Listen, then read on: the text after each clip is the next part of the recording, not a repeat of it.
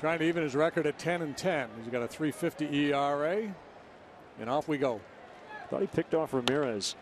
There's a ground ball to Castro. Gets his former teammate. And that'll end the first inning. Called strike 3. Ground ball, Castro moving to his glove side, and that'll do it. And I guess technically it is J.A. Happ. Those are his initials, but you're right. He goes by J. And swing and a miss, strike 3. Game on. Finally, somebody swung at a pitch. Charged by Baez, the bare hand pick. Oh, he got him. What a play. Javier Baez. Called strike 3.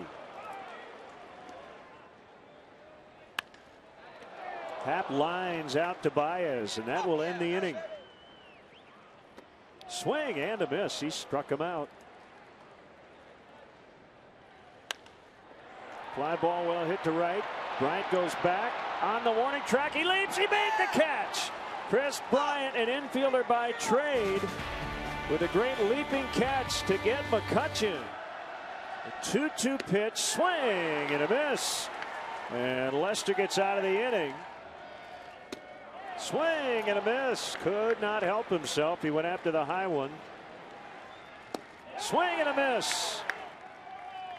Here comes the 1-2. Called strike 3. Cubs win.